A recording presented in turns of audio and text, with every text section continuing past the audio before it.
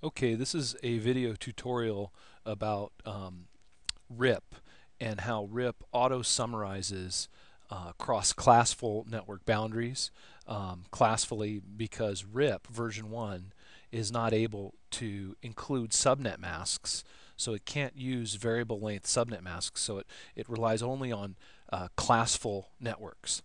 And so I've set this up here, and so the goal in this is to show you how this functions in RIP and when it also will cause problems. So we've got two routers here connected.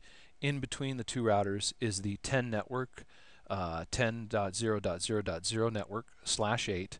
We've got 10.1 is on this interface, 10.2 is on this interface, 10.0.0.2, 10.0.0.1.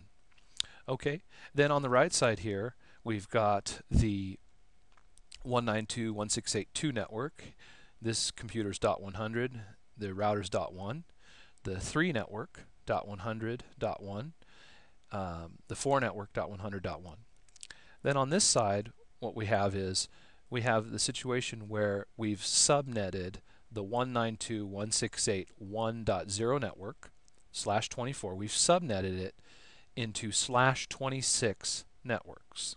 Okay, and /26 networks, the subnet mask on a /26 is 1, 2, 3, 4, 5, 6, and the last one bit is in the 64's place, so the networks go up by 64.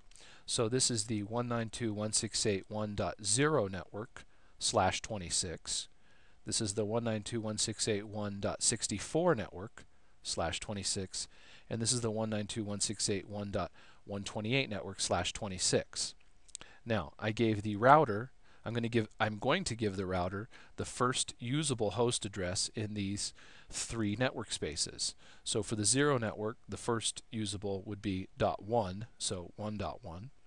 And then the next host would be 1.2, and the computer, the host, gets that 1.2. And you can see this labeled here. And so then for the 64 network, the router will be .65 and the host .66. And for the .128 network, the router will be .129 and the host will be .130. Okay, and so that's what I've got to set up. And then what we're going to do is we're going to turn on RIP, and we're going to see how RIP functions with these subnetted, right, not classful subnets, right? /26, /26, /26, those are not classful, right? Normally a 192.168.1 network would be /24.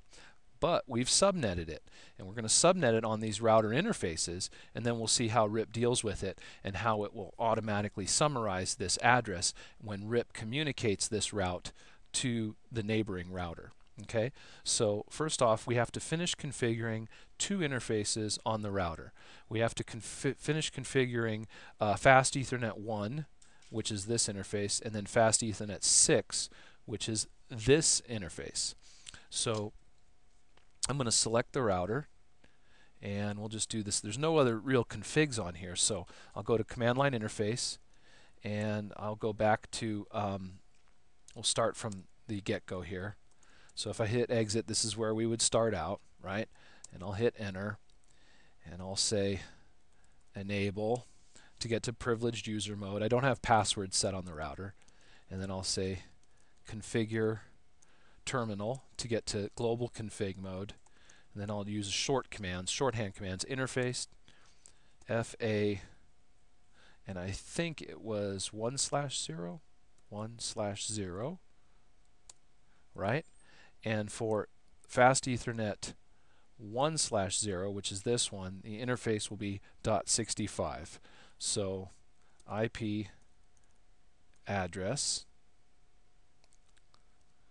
192.168.1.65, and then the subnet mask. And notice this is going to be a /26 subnet mask, so it'll be .192. All right. Then I'll say no. no shutdown, and the interface should go up, and we should see it go up here. And sure enough, you can see it going up right there, right? Now this interface right here, if we hover over the router, we'll figure out what interface it is. I believe this interface is Fast Ethernet 6/0. It's not set yet. There's 4 Fast Ethernet interfaces. This is 0/0, 1/0, 6/0, and 7/0. So we'll do this one too. So I'll open up my command line interface. Interface to FA 7/0 to jump into the new interface, right? Other interface Fast Ethernet 7. And we need to put an IP address, so I'm just going to go back and change this to the first address in the 128 network will be, first usable address will be 129, right? And then I'll type no shutdown, and now that will go up. All right. So now, as you can see, that this should go up now. Let's see here. Oh, that was 7. I should have done 6. I'm sorry. I messed that up. So we're going to have to change that. Interface Fast Ethernet 7/0 is actually supposed to be 10.0.0.1 255.0.0.0. Okay. No shutdown. And the interface we need to work on is actually 6/0. So we'll do that.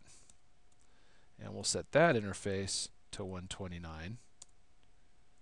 And then a no shutdown command. So now all of these interfaces are correct. So I replaced the correct IP address on this interface and then put the correct one here. So now you can see all of our interfaces going up. Switch, of course, is cycling through, bringing the port up on the port. It's going from a shutdown state to a listening, to a learning, to a forwarding state. And that's why it's taking a few minutes there.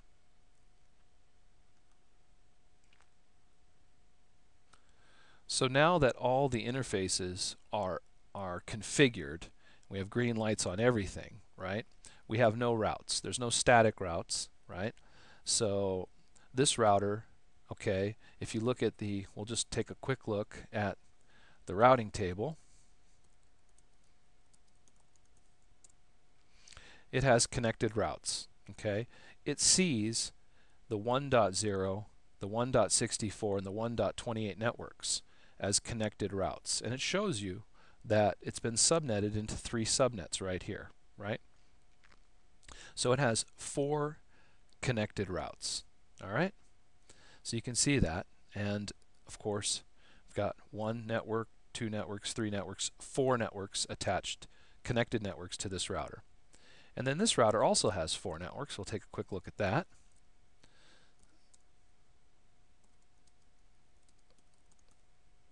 Okay. And that one has 4 networks. It has the 10 network going to the other router, and then the 2, the 3, and the 4/24, right? So it's got connected networks, but this router, I'm looking at this router over here on the right, does not know about the other networks behind the left-hand router, and the left-hand router doesn't know about the routes on the right-hand router. It doesn't know about, it knows about these subnetted networks, right, that it has, but it doesn't know about this 2, the 3, and the 4 network, right? So we cannot ping across the network, right? And we'll just show you that. So this host right here is 1.2, and I'll try to ping 2.100 here, and you'll see that it'll fail. We'll say ping 192.168.2.100. All right, and you can see the reply from 1.1. Destination host unreachable. There's no route, so we're not going to be able to ping across the network if this router doesn't have a route to get to these networks. So what we'll do is we'll turn on RIP, and we'll have RIP